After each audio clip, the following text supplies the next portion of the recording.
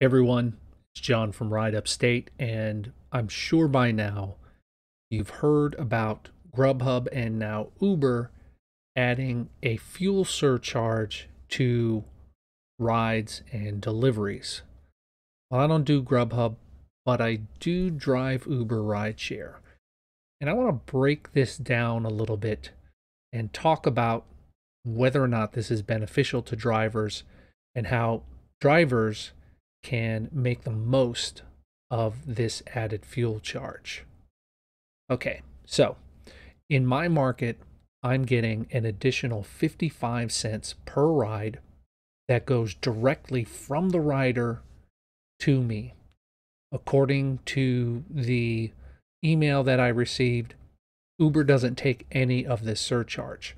Now, that doesn't mean that Uber isn't going to charge more for rides, but it also means that we're directly getting that surcharge. Now, the numbers I'm going to share are for my vehicle. Yours are going to vary. And this is where your choice of vehicle, when you originally started doing rideshare, is now having an impact. So my car on the bottom end typically gets about 40 miles per gallon. I'm driving a Prius. So when the fuel costs were $1 less a month ago here in New York, it was costing me about 8.75 cents per mile to drive. Now that the fuel costs have gone up $1 or so, it's costing me about 11.25 cents per mile. So that's an increase of about 3 cents per mile. Not that big of an increase when you really think about it.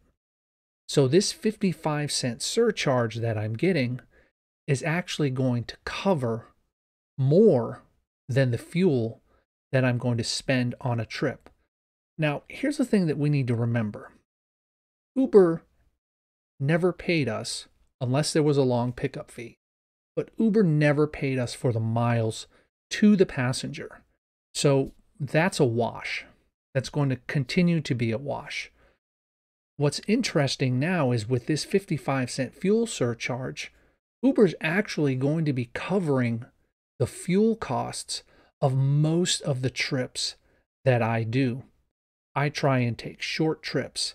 And if you look at these screenshots that I'm showing you from the other night when I was out driving, most of my trips were under 4 or 5 miles.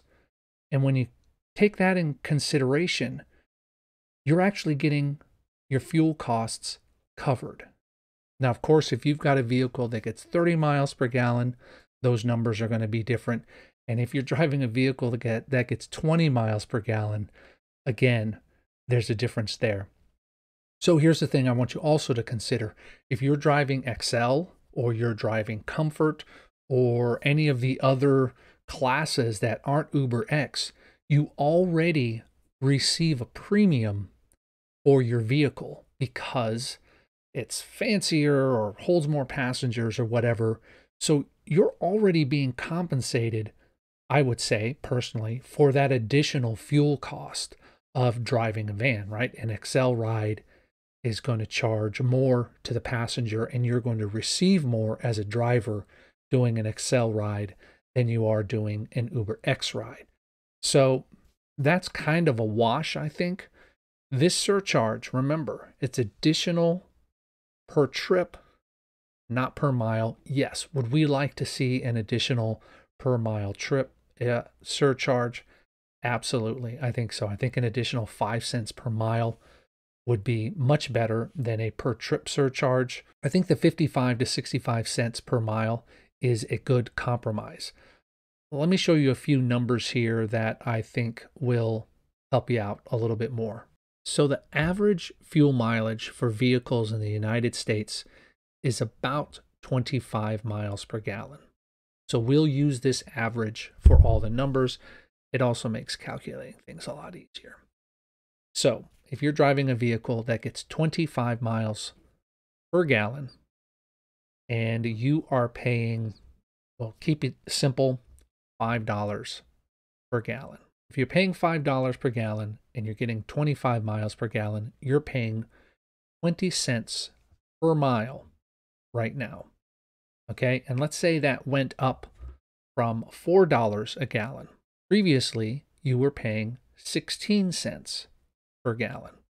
So the difference in that is 4 cents per gallon that you're now paying. So you can now drive almost 14 miles per trip and have the extra cost of your fuel covered by that 55-cent surcharge. So if you're doing trips that are less than 10 miles, your fuel costs are covered and you're making a little bit more per trip by this 55-cent surcharge. If it's 65 cents, you've got an even bigger benefit. So think about this. The example that they gave in the email that I received was, if I do 40 trips in a week, I'll earn an extra $22. For drivers who do primarily short trips, this 55 cents per trip, you're going to be making extra money. You're going to be making more money than the cost of the fuel that you're burning, especially if you have short pickups. So if you're doing pickups within a mile or two and you're only taking people 2 or 3 miles and your vehicle gets 25 miles per gallon, you're coming ahead with this 55-cent surcharge. So I hope these examples were helpful to you. I hope that you will look at this 55 cents and say, well, it's better than nothing. It's hard to do that sometimes, I understand. But in the end, Uber is listening. Uber is hearing from the drivers, and they knew that they would have to do something in order to keep drivers on the road. Until next time, my name is John from Ride Upstate. Thank you for watching. If you like this video, hit the like button, and I'd appreciate it if you would subscribe and ring that bell so you're notified each time I upload a video. Talk to you next time. Bye.